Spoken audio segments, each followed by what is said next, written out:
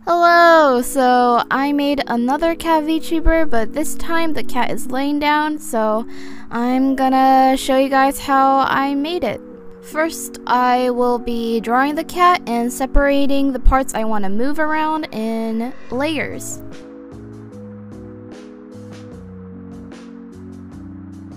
After doing that, I'll get onto Live2D and get started on the rigging. First, I need my layers to have the little individual little lines that you see there, so I'm gonna use the auto mesh to do that.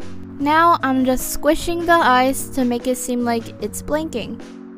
And now after that, I will be making the head and body look like it's moving in all sorts of angles, and I use the warp deformer to make it easier for me.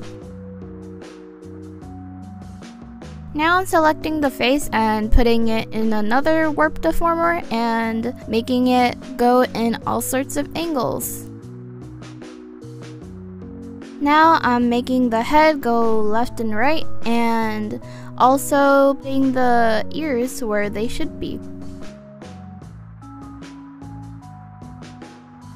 And I'm also doing the same with the tail. Right here I made a mistake, so let's just pretend that that didn't happen. Now making that the ears and tail can sway around when you move. And now here's me trying the VTuber out. I hope this helped you in some sort of way, and thank you for watching.